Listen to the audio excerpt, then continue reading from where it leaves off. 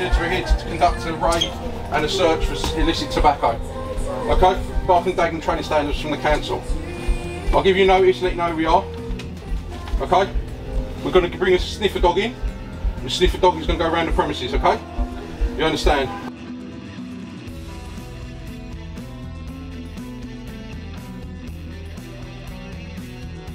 This is part of the Operation CeCe that we've been doing for the last 5 or 6 years. In Barking and Dagenham, it's quite rife. A lot of the shops are selling like these are the kind of cigarettes that we're seizing.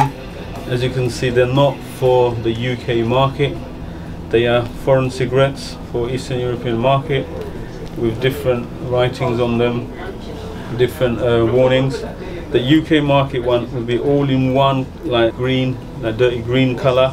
There won't be any branding on them, and the health warning will be a lot more prominent.